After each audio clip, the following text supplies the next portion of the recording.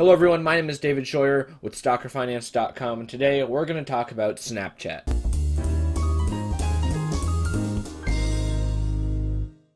Alright guys, I just want to say before this video starts that I was really slurring my words and talking weird in this one. It was kind of late. I'm not really sure why. I was tired, so I'm sorry about that. But anyways, I hope this video is educational and helps you out a lot in understanding this company and my point of view on it, as well as some other points of views. So anyways, enjoy the video and have a great day. Alright, so Snapchat is an app. It's really in the news right now a lot, and basically it is a messaging app that you can share and send pictures and put it on something called Stories, and we'll talk about that in a bit. But it's very controversial right now in the stock market. A lot of people have made a lot of money shorting this. It was initially released at $17 in its IPO about 2 months ago, 3 months ago, I believe. And when it came out, I knew it would do this. Lots of people knew it would do this. It just spiked right up. It shot up to about $20, and then it kind of faded off and went back down. And that was pretty easy to see that coming. A lot of people saw that coming, and so a lot of people shorted it. And now it's down to about $17.54, and it actually just recently crashed down to exactly $17, or about $17.01, I think it was. So that is pretty, pretty interesting. Anyways, so let's keep talking here. Alright, so this is why I'm going to talk about Snapchat, though, because personally, I feel like Snapchat is actually one of the better social media, upcomings right now. I think it's going to keep going. I think it's going to take off eventually. I think right now, it just needs people are a little confused about it, and they need to understand it a little better about what it is. So let me tell you what Snapchat is. I use it all the time, not just to, spread my news and share with people, but also to message my friends. I use Snapchat more than I text now, and I don't know why. It just sort of happened. I feel like it's more personal because you're sharing pictures of your face or something else, and that's why I really love it. So let's go ahead and talk about why Snapchat could be great, but we're also going to talk about why it could fail. So let's get into this. So first off, I'm at the Snapchat homepage here. And to further understand what Snapchat is, I just wanted to show you guys this. So it's on the phone, by the way. It's not on the computer. But this is just, they show a lot of how they make money on the computers. This is why I'm showing you it. So first I have geo-filters. It's showing a good demonstration right here of what it is. Basically, as you can tell, you slide you take a picture, you slide to the left, puts a little filter over your picture or whatever. Sort of like what these people are doing right here on the screen. So what this allows you to do, though, especially for companies, is to purchase an area. And if we can actually click on geo-filters, create your own here, you can actually, as you can tell, create yours. So let's see, here we go. Let's do personal maybe. Let's see if this will let us do that. Illustrator templates. I'm not really, okay, I guess it won't let us do that right now. Choose area. Here we go. All right. So what you can do, we'll go. Okay, yeah, we can just use Los Angeles here. So let's say you want to. Where should we do? Okay, the international airport here. How about that? So you want to make a geo filter because I don't know, maybe you're advertising something at the Los Angeles National Airport. Maybe you're an airline and you're giving out some free tickets to go somewhere at this time, and so you're trying to get people in the airport to know that so you can come to your gate or purchase tickets with your airline or something like that. So what you can do here is there we go, draw fence. Alright, so you're going to draw a fence here. Alright, we're just going to draw a fence around the airport. Just like that. And now, must be under 50 million square feet. Alright, so I guess it's a little big. So let's reset that. Let's say it's just the center away here. How about this? Just this little thing. Okay, there you go. So now, with this, as you can tell, this cost $1,181.71 for 2.7 million, almost 2.8 million square feet. Where if someone takes a picture in there on Snapchat and slides their geo filter over and sees this, they're going to see you. They don't even have to take a picture with it. They could just be sliding through the filters and see this picture. And that's why this is so important. Now, a creator named Gary Vee, he's popular on YouTube and social media. He does VaynerMedia as his business. Gary Vee really took control of this and uses this to his advantage on his book tour, and he showed how this can really be a successful way to advertise what's happening, especially in a local area. All right, so now that we have that out of the way, this is one of the ways that I think is the most successful ways they're going to make money. Another way is, well, just simply ads on their site. Now, advertising on their site, it's a little bit weird. I feel like they definitely need to perfect it a little more. There's a lot more room for them to improve, and that's why I like them a lot, is because Snapchat is always coming up with new, innovative ideas. And the one downside to this, though, is that Facebook steals almost all of their ideas.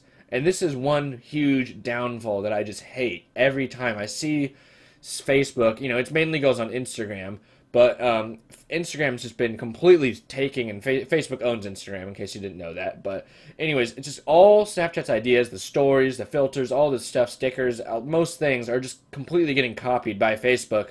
And since Instagram has a larger user base, Instagram is getting most of a larger audience, and people are using Instagram stories, and we'll talk about stories here in a second, instead of Snapchat stories. So now, what are stories? Well, stories are basically a thing that you can add. It's basically your personal story. It's kind of hard to explain. I'll have to show a picture of it and what it is. You basically take a picture and then you post it to your story. So like you take a picture like these people are doing in this little part here, and then basically what you do is you post it on your story. And so that'd be all the people, all your friends, or all the people that have you on Snapchat that added you will now see that story. So this allows people, especially celebrities and stuff, to advertise, because they can take a picture with something and say, hey, look at me, I'm at this place with this thing in my hand, or hey, I've got this Beats headphones, right, I'm wearing them. And they don't even have to say that. They can just take a picture of them on, and these companies could pay them $100,000 to do that, because they know 100,000 people are going to see them and be like, oh my god, I have to go get those purple Beats headphones with sparkles on top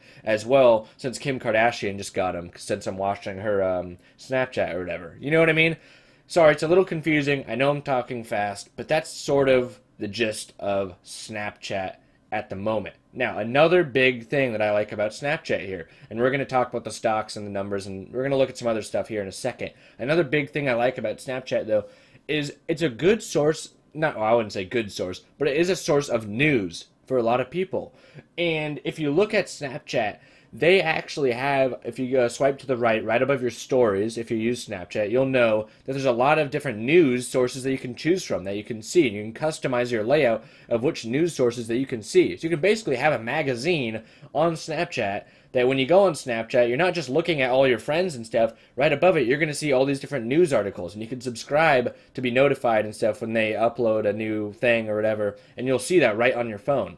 And so I don't know if they pay Snapchat or not for this. I haven't looked into it that much in terms of the news agencies advertising. But if they are, which would be huge, Snapchat can make a lot of money from that. Because I personally, they're very clickbaity. And so I always click on them. It's always really weird. And I don't know. It's weird, hip, in quotation marks, news sources that post this stuff. But there are things, if a tragedy happens or something. All right, guys. So I actually found a great video about it on Snapchat first before him and some people talking about Snapchat. And that is one big thing that I like about Snapchat is that sort of section. And I think they're going to grow a lot. And when they grow, that's one thing that they need to work on better is more advertising and making sure they're very profitable. Because as we know right now, Snapchat is not currently profitable, and that is one downfall.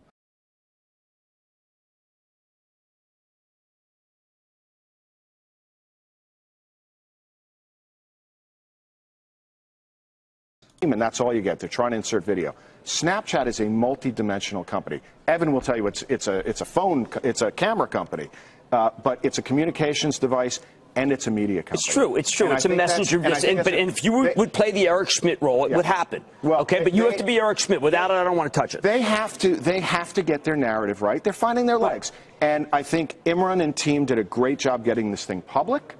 And I think Evan. I like him too. And I think Evan is a great product guy. We'll give Jeff Lucas some time. They've announced a couple of ad things. Ad Manager, then let people use credit cards to buy ads. They bought Placed, which is an analytics company. They're getting their legs. But on the reverse side, I hear things coming out of there of a lot of executives leaving, a lot of turnover. They got to find their metrics that they can operate the business. Anyways, I thought that was very good insight into Snapchat and the good and bads, or the, you know, the pros and cons of Snapchat right now. So now let's just look at some simple numbers here. So their earnings are actually estimated to be above. They didn't make the estimated earnings. Their actual was, you know, minus 20 cents. So just barely missed the estimated. And that really hurt them quite a lot. So hopefully they can get above the estimated earnings, or at least right on target, because their estimated earnings for quarter 2 of 2017 is significantly higher than quarter 1. So if we look at the ratings, I hate looking at the ratings, by the way. I hate looking at analyst ratings and stuff. I think they're really dumb. But anyways, the current is 17.54, and the average price target is 20.9. So that's good in terms of what analysts think. It's just above, almost a buy, 2.7 recommendation rating. Again, almost a hold, sorry. And again, don't look at this stuff and really consider Snapchat based off these estimates and things. Never do that with any company. It's just not how you should invest. You need to do your own research and make your own educated opinion. So anyways, they recently, as I said, touched 1703, it looks like. It was 1703 was at the bottom. 17. Exactly 17. And what happened when they touched 17 was that they bounced back. And this is something really important, because this means they didn't just keep going through the roof. This showed that people realized this was a good time to buy and that they could perhaps keep going up. So this is a good sign that they didn't just keep going down. If they had gone below their IPO price, obviously that would have been terrible and that could possibly be the end. But because they're bounced back and they've been up 3% today, which is the 2 days after that crash they had, or 1 day after the crash they had. So, was it 1 day after? Yeah, I guess it was 1 day after, sorry. So anyways, these are just some reasons, you know, I'm not going to get too into it of why they can do this. Alright, so besides the filters and how Snapchat works, and besides the numbers and looking at the graphs and stuff, this is another reason why I think Snapchat will actually keep going before it ever crashes or something bad happens to it. And this is why I think it could potentially take off, in my opinion. Everyone has their own opinions. So anyways, when you look at a kid's phone, and this is the new generation, millennials, you know, whatever. When you look at their phones, all right, they generally have 3 things on their phone: Snapchat, Instagram, and Twitter.